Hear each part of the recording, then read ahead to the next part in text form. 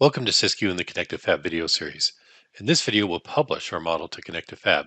In previous videos, we looked at getting SysQue ready to publish to Connect2Fab, and then getting your SysQue model ready to publish to Connect2Fab. And in this video, we're going to publish.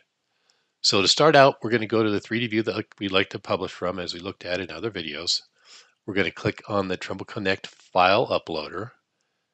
To start the process, we're going to set some preferences such as alignment for coordinates and exporting special properties for Connect2Fab.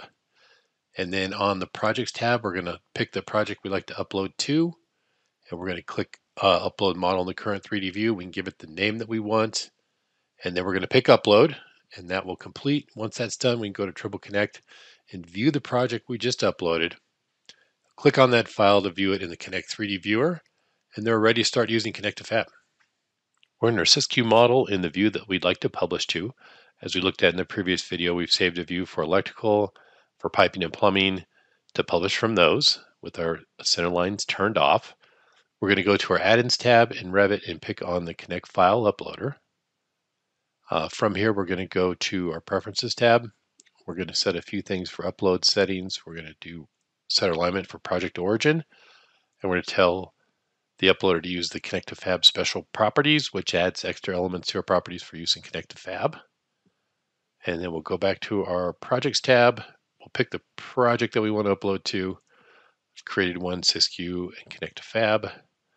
Pick the folder that we want to upload to. And then we could say Upload Model in Current 3D View. You can give it a name of what you want here. I'm going to call this my 4th floor electrical.